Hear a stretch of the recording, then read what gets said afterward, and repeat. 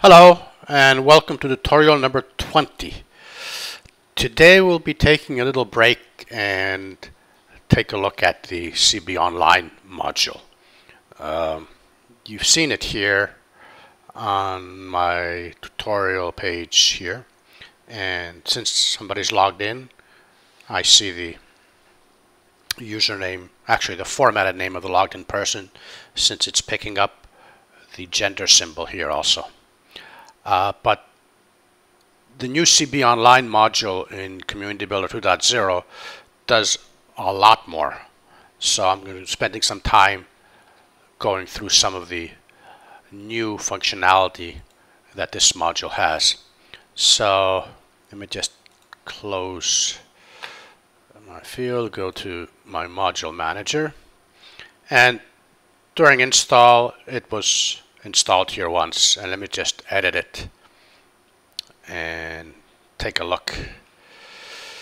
So we'll see there's something here called a display mode that it's currently set to online users, and pretext, post-text fields, the limit here is the number of online users it'll show.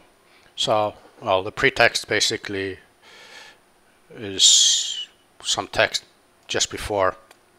How about something like click on user name to see the user's profile page, for example. If I save this and go to the front end and refresh, here's the little message here that pops up here. So it's kind of obvious what you can do, some of the things you can do.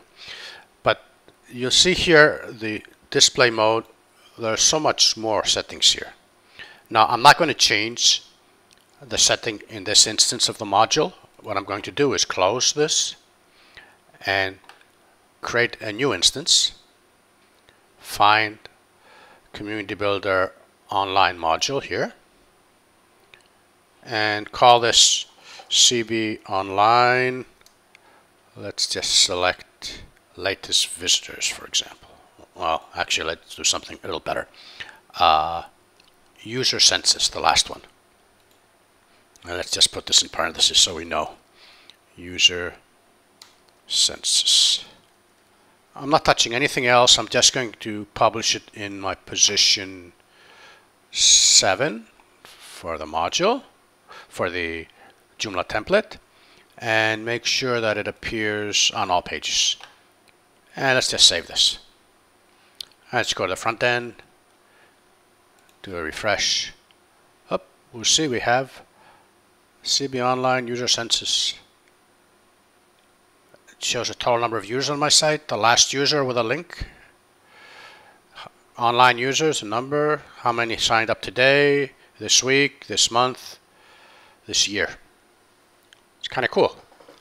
Let's go and do another test here. Let's do another instance. Community Builder Online module. This time let's look at online statistics. Let's see what this does. CB Online, in parentheses, statistics. Yep, wrong. Put it in position 7 again. Let's save it. Do a refresh. We'll see we have the statistics module saying there's 1 user online, 10 users offline, and there's 5 guest sessions.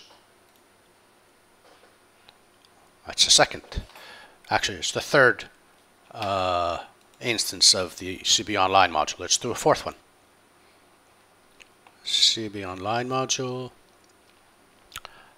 Instead of, let's do, it's kind of obvious what these are from the wordings now, but let's just do the latest registrations. CB Online latest registrations. Select the position 7. Save and close. Refresh. user statistics, latest registrations. It has a list of users that registered, the latest ones, with links. Nice. Now, let's go and look at our CB Online instance, the user census instance. So let's see, CB9, this one here. See what else we can do here. Statistics and census tab. Sounds interesting. Label display. I can actually have icons and text. Let's just put text and icons. Save. And refresh. See what happens. There we go. We see all these icons here. Neat.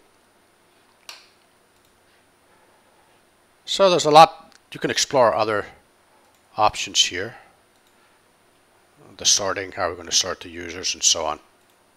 Permissions and so on. So basically, the new CB Online module is basically 1, 2, 3, 4, 5, 6, 7 modules built in, since there are 7 different settings here. So it's really worth exploring and playing with this to see how it fits with your website. Okay, thanks for listening. Till we talk again. Bye-bye.